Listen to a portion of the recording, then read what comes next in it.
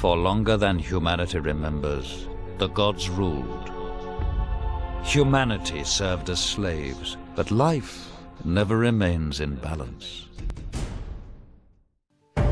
Risen is an RPG by the small German video game development studio Piranha Bytes, which rose to fame there and in a select few other European countries, most notably Poland and Russia, for the critically acclaimed Gothic video game series.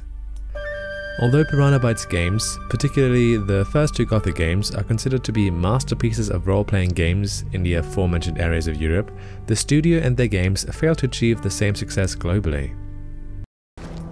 Whilst Gothic, the first entry to the series, established Piranha Bytes on the map of European game development, Gothic 2 is hailed as the company's greatest achievement to date, even almost 22 years after its release, over which another 6 Piranha Bytes games titles have been released.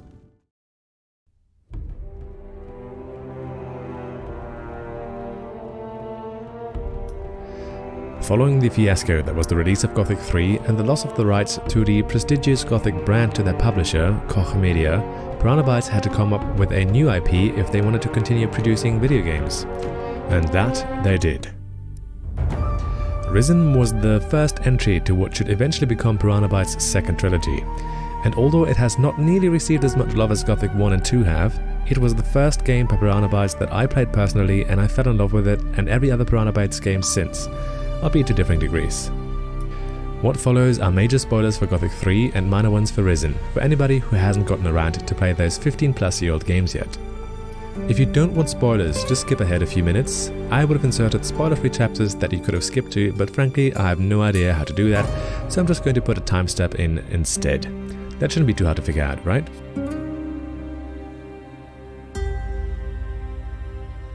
Although Risen formally has no relation to the Gothic series, the canon ending of Gothic 3, in which the gods are banished from Mutana by the combined actions of Zardoz and the Nameless Hero, seems to provide the backdrop for the events unfurling in Risen. The intro cutscene of the game informs us that the gods have abandoned humanity, and in their absence, so-called titans escape their prisons underneath the surface of the earth and the oceans, causing all sorts of problems for the populace. The allures to the ending of Gothic 3 are evident, and we can assume that Risen takes place in the same universe and in fact on the same planet as the Gothic series. Be that as it may, aside from the initial story setup, there are relatively few direct continuities between Risen and Gothic in terms of the actual world building.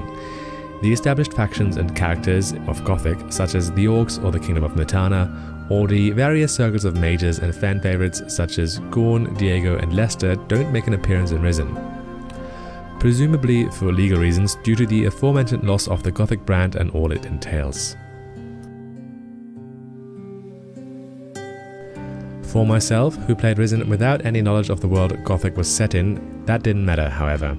Risen captured me from the very first steps on the beach of the island of Faranga, with its dense atmosphere created through a combination of brilliant sound design, including the amazing soundtrack written by the one and only Kai Rosenkrantz, who had worked on the previous Piranha Bytes titles, great weather effects and lighting, although the rest of the game's graphics wasn't quite up to snuff even back then, and a believable world which rewards the player for exploration. Something Piranha Bytes does better than pretty much every other developer to this day, in my own humble and not at all biased opinion.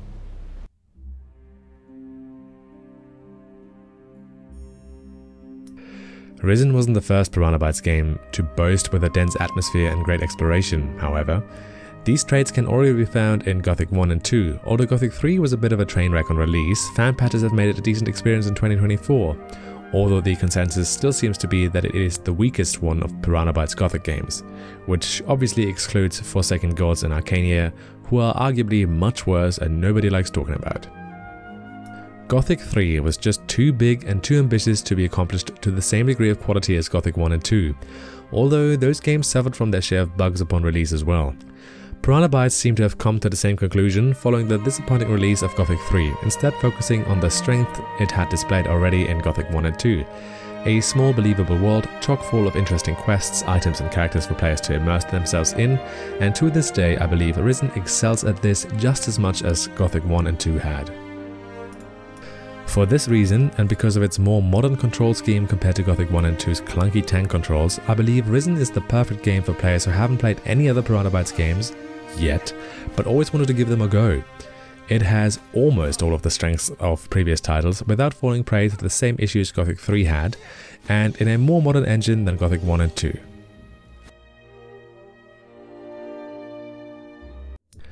In Risen, you play as yet another nameless hero come to save the world from a supernatural threat. Or at least just the island you find yourself on after being stranded there following a shipwreck caused by one of those pesky titans I've mentioned earlier. Following a short tutorial in which you make your way into the interior of the island, the game opens up and you can explore everywhere you want from the get-go.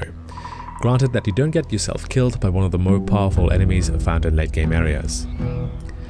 Technically, you can start exploring even before the tutorial, but as a first time player that probably isn't what you're gonna do. Even I usually do the tutorial just for the XP. In true Piranha Bytes fashion, there are 3 factions on the island which you can join: the Inquisition, the Mages and the Bandits. The 2 former of these work together and reside in a fortress on the slopes of a volcano at the center of the island. The latter has been relegated to the swamp. Mages are, no surprise, experts at magic, whilst bandits exceed at melee and ranged combat. The Inquisition just sucks, don't play them, they're basically the bad guys. Jokes aside, the Inquisition focuses on a combination of offensive magic and starfighting, which isn't as good as other forms of melee combat available in the game, but the combination with magic is quite neat, and at the very least they offer a different approach to role-playing your very own nameless hero. The probably largest and by far best part of the game is exploring the island and its different factions in the first chapter and really finding out who you like and dislike and what playstyle suits you the most. Unfortunately, Risen drops the ball a bit after this initial part in terms of exploration, quests and storytelling, but on the plus side you get to see your character get stronger incrementally, smashing enemies that had previously done the same to you. Another hallmark of Piranha Bytes game design. Risen is a somewhat forgotten game. Although probably better than its direct predecessor and most of its successors, it rarely gets as much love and attention as Gothic 1 and 2. Undeservedly so. Risen takes the best parts of those games and puts them in a modern engine that still holds up to this day and doesn't make the same mistakes as Gothic 3. Because of this, I absolutely believe that you should give Risen a chance in 2024. It's a great game which you can regularly get for basically no money on sales, and that will keep you entertained for about 30 to 40 hours for a single playthrough, and much longer if you want to explore all styles of gameplay and all the factions. Thank you guys so much for watching. This is going to be it for this video. This is the first time I've tried my hand at something like this, so please let me know what you think in the comments below. All feedback is greatly appreciated. If you want to see a full playthrough of Gothic 1 and 2, they're available on the channel, and I also regularly stream on Twitch, so say hello there if you want to. Cool, that's going to be it. See you in the next one. Bye bye.